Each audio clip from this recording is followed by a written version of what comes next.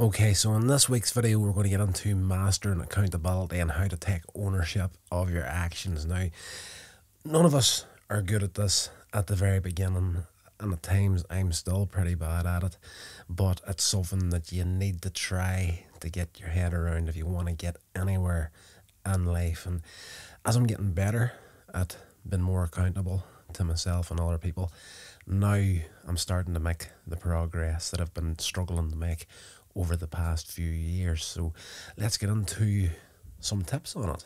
So the first tip in mastering accountability is to take responsibility. Mastering accountability is to recognize and take responsibility for your actions.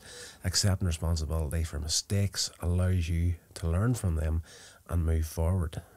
So the next tip I've got for you here is to set goals and deadlines. You know, if you set clear goals and deadlines, it helps you stay focused and accountable. Write down whatever goals and deadlines you might have and track the progress regularly.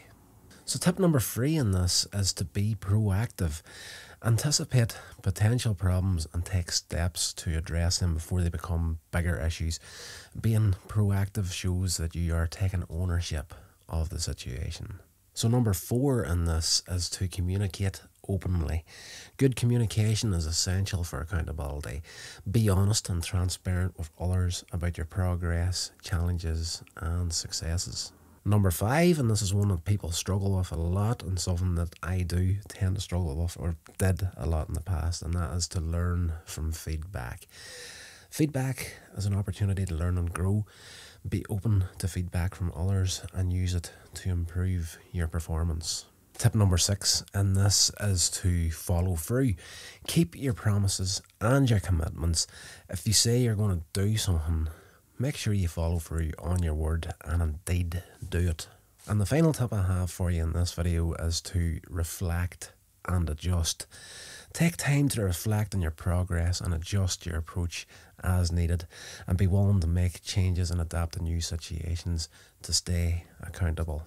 So there you are, guys. There is the tips for this week's video, and you're going to get them in the shorts as well throughout the week daily, but I would like you to come back and check out these longer form videos because you get a little bit more of an insight into the thought process in a lot of these videos. So yeah, accountability, it's one of these things that, again, as I said at the start, you're not going to start making any progress until you're fully accountable to yourself and the people around you. And there's a few things that I would kind of digress into in this subject, but I'm not going to do that there. It's going to be something that comes out in a later video. But a lot of people, whenever they think in accountability, they never really think about themselves. It's more or less other people around them.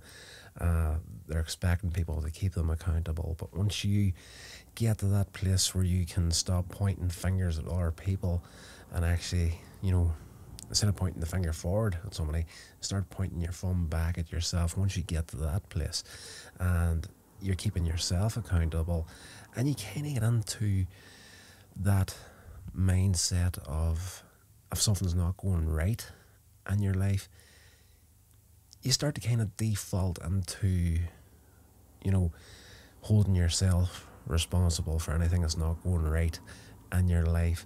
And yes, that is a deep topic that should be a video of its own at some point.